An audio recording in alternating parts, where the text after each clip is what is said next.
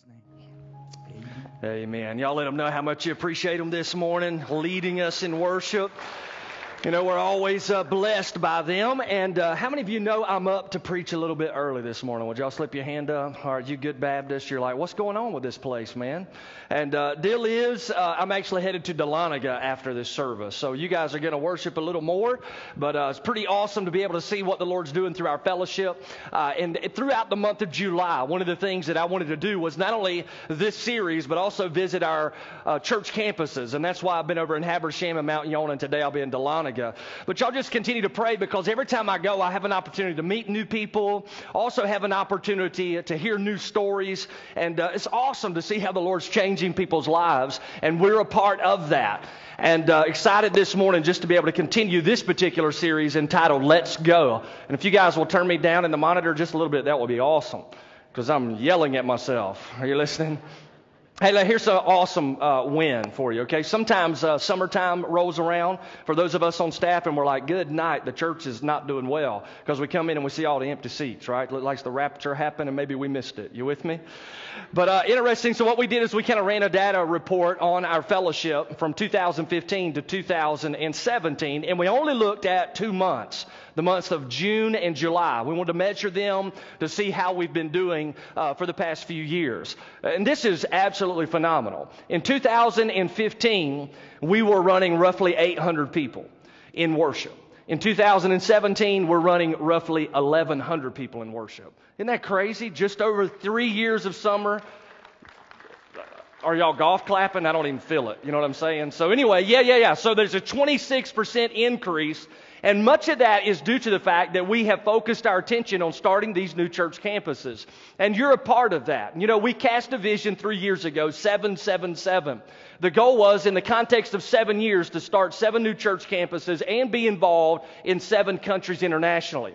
And so we're already seeing some of the fruit of that labor. And we're reaching individuals in Northeast Georgia that we would never have had an opportunity to reach had we not started those new church campuses. And so I'm extremely excited about that. Now, as a strategy team and staff, we said, okay, we got 4 years left in this vision. What needs to occur? We identified 5 defining objectives. 1, over the next 4 years, we need to develop 300 new leaders. Leaders are those who are serving in the faith family of God here at Concord using their spiritual gifts. So we need 300 of those new people serving. At the same time, we said we've got to pray that God would allow us to have the funding necessary to start 4 new church campuses, which would then make 7. And so we'll talk more about that as we roll into September of this year. And then last time we were together, we talked about the importance of identifying 5 more countries that we can be involved with internationally. So today what we want to do is drop the plow on this 4th prayer point that we have had, this defining objective, what we are pursuing, and we want to talk specifically about direct community engagement. So with that in mind, let me invite you to open your Bibles to 2 Kings chapter 5. We're in the Old Testament. One of the things that we've done through this series is look at Old Testament characters to find encouragement on how we might be able to practice these particular objectives in our heart and in our life. In 2 Kings chapter 5, you're going to be introduced to somebody possibly you've never met before. And looking forward to sharing with you concerning that. But let me kind of set the stage for you and carry your mind back in this introduction to Jesus and his disciples. In Mark's Gospel chapter 1, we discover that Jesus was going from community to community, and he was preaching the kingdom of heaven. And in the course of going from one community to another, he was walking with his disciples as well as a large crowd of people. And as they were going into this new community, there was a man that met them on the road. Now, this particular man had contracted a deadly disease known as leprosy. Leprosy is a disease of the skin that actually rots the skin off. Ultimately, the members of your body fall off. If you contract leprosy, it is a sentence to die. In fact, as I studied that disease, I found out that oftentimes, whenever a person's family member had someone who contracted leprosy, they would go ahead and have a funeral for that person and then send them away. So the family considered them as good as dead when they had this particular disease of leprosy. Now, the Bible teaches us in Leviticus chapter 13 that if you have the disease of leprosy, there are some things that you must do in order to let people know you have that disease so that you don't give that disease to somebody else. A couple of major things that lepers would have to do. One, they would have to wear tattered clothes. Now, back in the day, they wore a large t-shirt known as a tunic, but they would cut that t-shirt up so that it would wave in the wind. That was a sign that this person had leprosy. Second thing that had to occur is they would have to put their hands over their mouth anytime they saw someone in their eyesight, and they would have to scream out at the top of their lungs, "Unclean, unclean, unclean." This was to warn those who were walking near that leper so that they could avoid him or her and not contract the disease. Now, think about it for just a moment. Put yourself in the disciples' shoes. You're walking with Jesus from one community to the next. You're hearing powerful sermons. Even the Pharisees and Sadducees are astonished at what Jesus is preaching. And then you're going with a huge smile on your face. But then there's a man off in the distance with tattered clothes. Those clothes are waving in the wind. He has his hands cupped over his mouth. But he is not doing what he was supposed to do. He is not yelling, "Unclean, unclean." He's not going in the opposite direction trying to avoid the crowd. Instead, he runs right directly to where Jesus is, yelling, "Clean me, clean me." That's his prayer. He's calling out to Jesus. Now again, you put yourself in the disciples' shoes for just a moment. How would you have responded? I don't know how many germaphobes we have in the room this morning. Do we have any germaphobes? I am a little bit. I ain't going to lie to you. That's one of the reasons we have all of these stations out in the foyer so you can wash your hands. It's 99.9% effective in killing all germs. What's the deal with the other 0.1 is beyond me, but it keeps me up at night. You know what I'm saying? But no. So if I'm in that crowd and this leper comes, my response is to run and get away. In fact, I guarantee you that's what many people did on that day. As this leper approached Jesus, many of them would have scattered like roaches running when the lights are turned on. But Jesus doesn't run. Jesus, the Bible says, is moved in his heart with compassion. It literally means to be turned inside out with this desire to meet a need in the midst of brokenness. Jesus sees the man. He falls before him. Now, here's the thing with Jesus. Jesus could have said, "Be clean," and all the leprosy would have fell off. But he doesn't just simply say, "Be clean." Jesus does the unthinkable. Jesus, moved with compassion, extends his hand out and actually puts his hand on the shoulder of the man with leprosy. Now again, if you lived in that particular time frame, you would have realized this was taboo. You don't touch people with leprosy or else you get the disease. And yet Jesus, with an outstretched arm, the Bible says, touched the man and cleansed him. Now the reason that stands out to me this morning is because I know the Bible teaches you and I that today we are the hands and feet of Jesus Christ. Jesus has great compassion and he has not changed. He still has compassion towards those who are broken. Still has compassion towards those who are in need. Oftentimes you'll run into somebody and they'll say, "Man, I wish Jesus was still here walking on the earth with us," right? Just walking around in the flesh. But Jesus said, no, it's actually going to be better when I go away. Because when I go away, I'm going to indwell you with the Holy Spirit, and then you will be my hands and feet. So the reality is, Jesus uses you and I as his hands and feet to extend compassion to the communities in which we have been planted. And so we have to begin to realize that God has called us to be ambassadors. That we extend the compassion of Jesus toward those who are broken, and we extend the message of the Lord Jesus Christ to those who are in need. So we're the hands, we're the feet. One of the questions that has rocked me many times is a question I read in a book not long ago, which simply said, if your church ceased to exist, would the community know it? If Concord shut its doors, would anybody in Claremont, anybody in White County, Hall County, Habersham, Lumpkin, would anybody there even notice?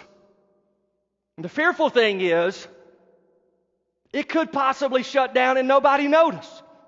Yeah, that's a problem. And so we've got to be the hands and feet of Jesus. Our goal is not simply to come together and gather and listen to preaching, and that's it. When we are together here, we are the church gathered. We are being equipped, according to the Scripture, check this out, to do the work of the ministry. Where does the work of the ministry happen? Outside the doors of this church. And you and I are the hands and feet of the Lord Jesus Christ. God wants to use you to extend an outstretched hand of compassion and share the message of Jesus Christ to those who are in need. That's what God wants to do in your life. That's what He wants to do in my life as well. Now, you may be here and you're thinking, there's no way God can use me. Well, don't be so quick, because the reality is God uses some unique people. And we're going to see that in 2 Kings chapter 5, because you and I are going to be introduced to an unnamed little girl that God used in a tremendous fashion. And I want us to find great encouragement this morning from her life, some principles that we can apply today that will make a difference in your life and what God wants to do. So with that in mind, you got your Bibles with you, say amen. 2 Kings chapter 5, stand with me in honor of God's word today. The scripture says, "Now Naaman, captain of the army of the king of Aram, was a great man with his master and highly respected. Because of him, the Lord had given victory to Aram. And the man was also a valiant warrior, but he was what's your Bible say? All right, so y'all have your Bibles in front of you? So when I say, what's your Bible say, you're actually supposed to answer. What's your Bible say? That was a little bit better. Verse 2, "Now the Arameans had gone out in bands and had taken captive what's your Bible say? Little girl from the land of Israel, and she waited on Naaman's wife. She said to her mistress, 'I wish that my master were with the prophet who is in Samaria, and then he would cure him of his leprosy.' Naaman went in and told his master, 'Thus and thus spoke the girl who is from the land of Israel.' And then the king of Aram said, 'Go now, and I will send a letter to the king of Israel.' And he departed and took with him 10 talents of silver and 6,000 shekels of gold and 10 changes of clothes." Let's bow together. Father, we thank you for your word. We know your calling upon us is to make disciples everywhere. God, we rejoice in the lives that have been changed, souls that have come to faith in Jesus, the difference that you're making through this community. And Father, I just pray that you would allow us, Lord, to extend a hand of compassion to the communities where you have planted us, so that the gospel of Jesus might walk across the bridge of that compassion and hearts and lives can be changed. And Father, speak to our hearts. We didn't come to church just so we could hear a talking head. We came because we want to hear from you. So God, speak, and we'll give you glory for it. And that's in Jesus' name that we pray. And everybody said, amen, amen. So you're seated this morning. You've got your listening guide with you. Our key question today is, what lessons do I learn from a servant girl about engaging my community? What lessons can I learn from a servant girl about engaging my community? So a few things. First thing is, jot this one down. Your circumstances should not overshadow your calling. Your circumstances should not overshadow your calling. Now, everybody come here for just a second. Let me set the scene for what's happening in 2 Kings 5 so we're all in the same context. There are great wars that are occurring. The Arameans are fighting against God's chosen people, the Israelites. And the Israelites are losing. They're losing rapidly, in fact. Now, it's customary in those days that if you overcame a village or you overcame a town, that you would do at least two things. One, you would take all of the possessions of the people that you had conquered back to your homeland, and you would rejoice and have a huge party and celebrate the spoils of victory. The second thing that you would often do is you would take all of the women and typically all of the children who were still alive, possibly even some of the males, but most of them would have died in battle. But you would take them captive, bring them back to your home, and you would separate them among all of those who were fighting, and those people would become servants in your house. Now, the reality is that is what occurs in the life of this little girl. And you got to put yourself in her small sandals for just a moment. This little girl lived in Israel, grew up there. She had a family. So she had a mom, she had a dad. Most likely she actually had siblings. And so every single day she experienced just a routine, right? She'd get up in the morning, probably help mom cook the food for the day, probably run out, play with her siblings. Things were wonderful. But then all of a sudden, out of nowhere, the Arameans show up. And the Arameans attack her home village, possibly killing her parents. Some even suggest when this occurred, it would happen in the eyesight of the children. And then as a result of that, her parents were dead. Most likely her siblings had been scattered. She was taken from her home or place of security, and she was put in captivity and ultimately became the servant of Naaman's wife in their house.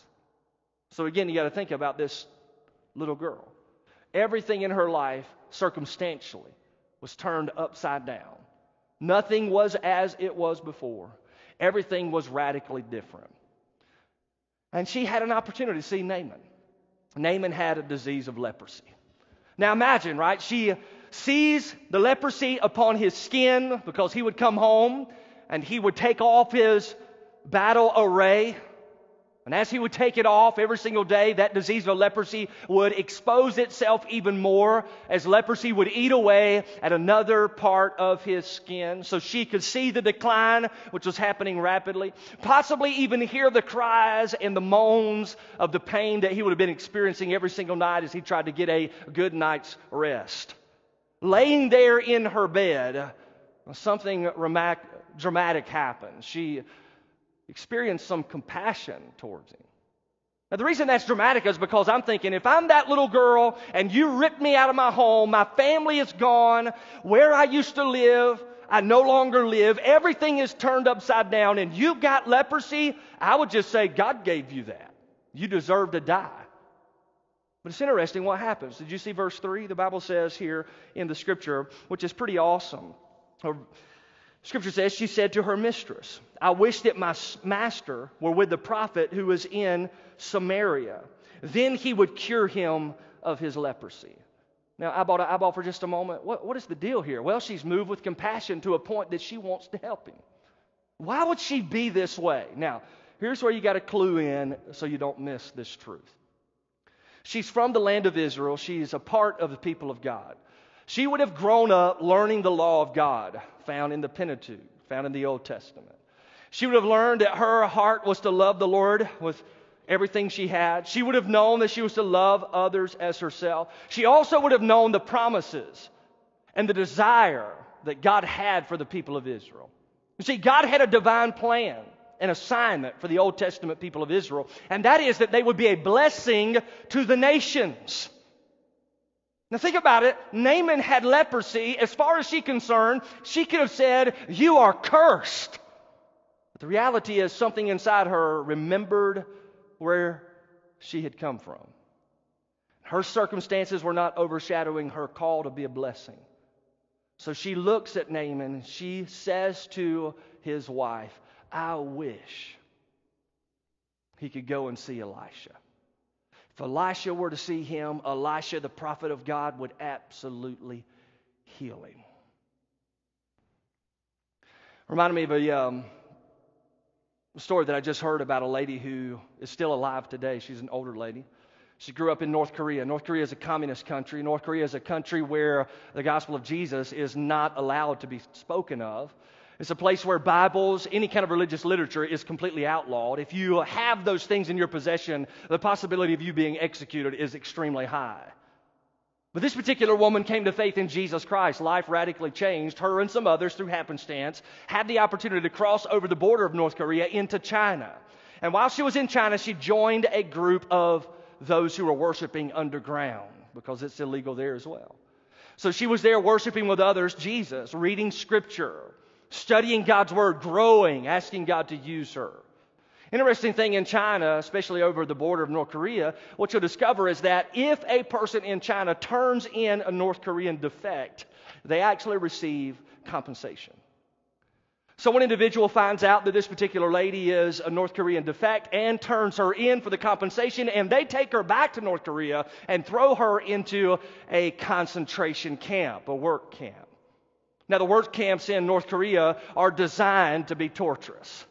They're designed not only to be filthy, but there's a place of disease, there's a place of hunger, it is a place of absolute death. Most people who go to the work camps breathe their last breath in the work camp. So this is the case of the lady I'm listening to share her testimony. She was tossed into this work camp. And as she was working one day, she says, the Lord spoke to her and said, I have you here for a reason. She obviously in prayer said, Lord, how could you have me in this concentration camp for a reason? What is the purpose? And she said, the Lord said, so that you can share me with the people you're working with. Now immediately she began to think, there's no way I can tell others about Jesus in this work camp, because if I do, they will kill me on the spot. So she has this dilemma going on inside her heart. Now, everybody follow me? Say yes. Because I don't want you to miss this. In the Old Testament, Israel was God's mouthpiece to the nations. They were to be a blessing. God ultimately blessed all nations through Israel by bringing Jesus to the earth. God the Son. Jesus died on the cross, was buried and raised again, and then Jesus established the New Testament church. The church is just a word that means company of the called out ones. So the church is a group of people now that God wants to use to be a blessing to the nations, just as Israel was to be a blessing to the nations. And we are a blessing to the nations by showing the compassion of Jesus and sharing the message of Jesus. This woman in the North Korean concentration camp understood her calling was to share the gospel. She did not allow her circumstances ultimately to overshadow her calling. In fact, she began to say, Lord, if this is really what you want me to do, you have to make it plain and make a way. And the Lord did. One day she was standing in line to receive her one meal for the day. They would give them a small tin bowl. They would be in line. And as they came to the door where they were handing out the food, they would take what was known as porridge or cornmeal and put one spoonful down, just a small spoonful into that tin can. Then oftentimes they would run off and immediately begin to eat that. But as she received it that day and she was walking back to go sit down and begin to eat, the Lord said to her, share your meal with somebody. Now, you can imagine, right, there's a little bit of angst in her heart because this is the only meal she's getting. And she knows the difficulty of the work camp. And she knows that if she doesn't have something to eat, she could very well die of starvation. Well, she listens to the Lord. She obeys. She finds someone that she was working with. She says, I want to share this with you. You know what she's doing? She's stretching out her hand. And that individual began to eat that porridge. And that individual looked at her and said, why are you doing this? And she immediately shared the gospel and that dude got saved. You see, whenever you extend compassion to those who are in need, God builds a bridge upon which you can declare the message of Jesus. You know what that woman reminded me of? She reminded me of this servant girl who had compassion on Naaman. That woman also reminded me of Jesus, who had compassion upon the leper. And that woman challenged the fire out of me. Because you and I aren't living in a communist country. We're living in a free land where anyone can share the gospel of Jesus. And yet, oftentimes, we allow our circumstances to overshadow our calling. We say, Lord, there's no way I can share the gospel where I live. My neighbors would think I'm crazy. Lord, there's no way I can share the gospel where I work. If I do that, word will get out I'm some kind of religious person and I'll be ignored. There's no way I can share the gospel with those that I'm hanging out with on the ball field. If I do that again, they will think I'm strange. And we just create all of these reasons why we cannot share the gospel. And then I think about this North Korean woman who could have had her head blown off immediately. And yet she obeyed God. I think about this servant girl in 2 Kings chapter 5 who also could have been executed for speaking. And yet she spoke up. If anything we learn from this servant girl, we learn we cannot allow our circumstances to overshadow our calling. Look at the preacher. Are y'all listening? Say yes. This is our calling. We show the compassion of Jesus to those who are in need, and we share the message of Jesus to those who are in need. We don't do one or the other, we do both. If all you do is show compassion and you never share Jesus, you just made earth a better place to go to hell from.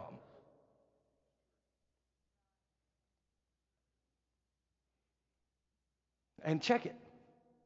This is our calling. This is what we do. If you're a follower of Jesus, this is what you do. If you're following Jesus, you're going to be like Jesus.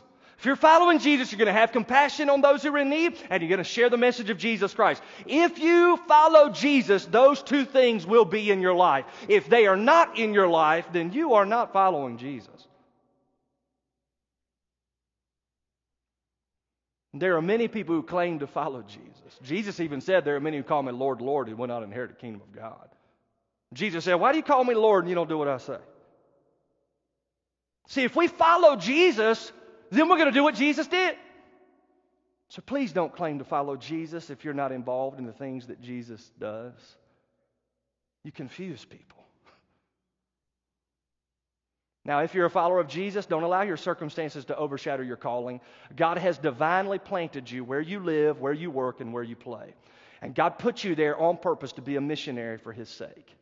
And if you're not being a missionary for His sake, you are missing the point for why God saved you to begin with. Your salvation was not simply to carry you to heaven. Salvation hit you on its way to somebody else. And God wants to use you. Don't miss that. You feel like your life is empty as a Christian. You're like, I don't really know what I'm supposed to be doing. Share the gospel and show the compassion of Jesus. You will find your cup begins to overflow. Second truth, jot it down. Your age should not determine your difference. Your age should not determine the difference that you can make. Now, I love this one, right?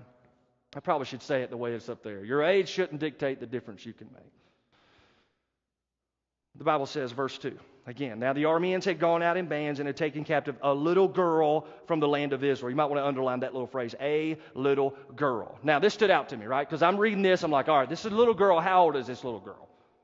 Well, her age obviously is not found here in the Scripture. So I began to look and say, okay, how did people classify females in that day? And the interesting thing that I found out is that often in Israelites' history, even in the days of Jesus, when a girl turned 12, she was considered a woman. That was also the time frame when marriage would be out in front. Good night, that's early, isn't it? But it was the custom of the day, so it's very normal. So if you think about it, 12 years old is when you become a woman. And here in this scripture, it doesn't just say it was a girl, it says it was a little girl. So how old was this little girl? Good night. Well, she was under the age of 12. Somebody even argues she was around 7 or 8. 7 or 8. Can you imagine this little girl in this house of this powerful man named Naaman who's dying of leprosy, and she's like, oh, I wish he could go see Elisha, the prophet of God.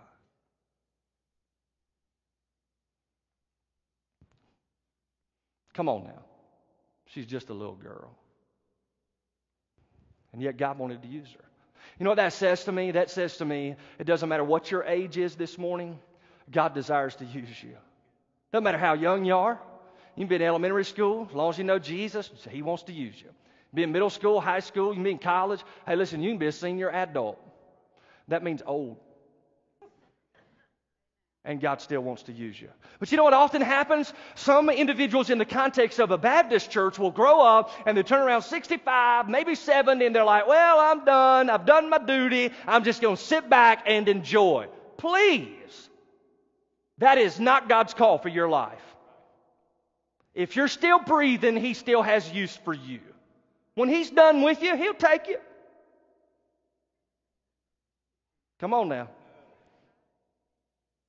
Went to 2 funerals yesterday. Krista sang in one, I preached in the other. And there was a man who got up to preach. He was 92 years old. You know what I loved about him? I'd never even seen the guy before. I love the fact he shared the gospel. I was like, look at this dude, 92 years old. He was all getting fired up too. I'm talking about like, he was Pentecostal, but he was getting excited. This is no joke. 92-year-old man, frail. He probably weighed 100 pounds, maybe a little more. But he got up there. He just said, I ain't lying, lifted his leg up and did this and said, glory to God. And I thought, when I'm 91, if I can just do this, I'll be saying glory to God. Doesn't matter your age. That's one thing I love about Concord. There are people in this fellowship who are senior adults who realize God can still use them. And God is using them. Don't miss out on what God wants to do in your life. Don't allow your age to determine the difference that you can make. Third statement, jot this one down. This one's huge. And I love this one. Your trust must be in God to make the difference. Your trust must be in God to make the difference. Now, what happened to Naaman, this cat with the leprosy?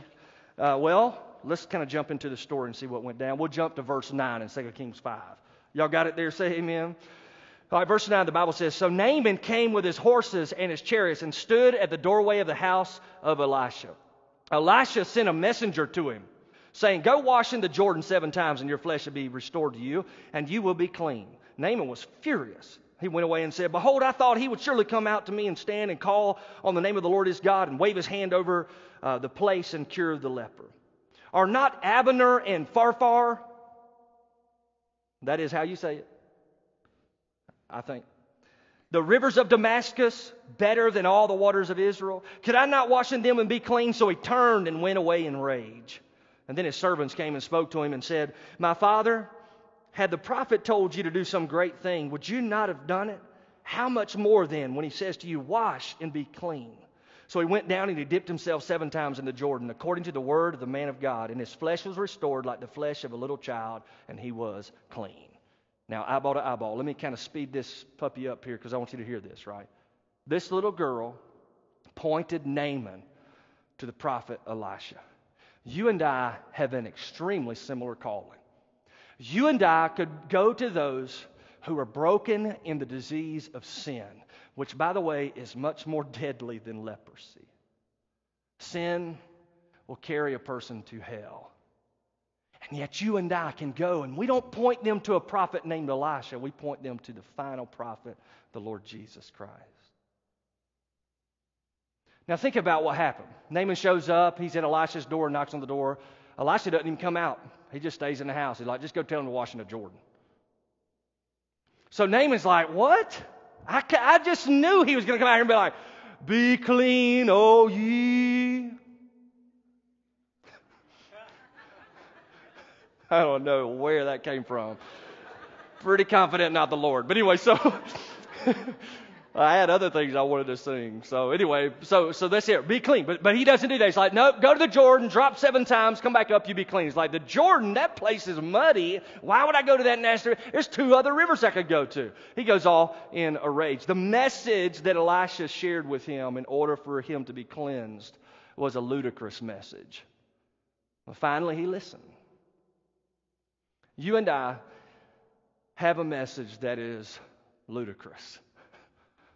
Matter of fact, Paul the Apostle calls the message that you and I are to share with others foolish. Think about it, right? You go to somebody, you're like, hey man, we're all sinners, right? I mean, everybody's sinned. We've all committed sin. You could be like, you ever told a lie before? Yes. Well, you're a liar. That's sin. You ever stole something? Yeah. You're a thief. That's sin.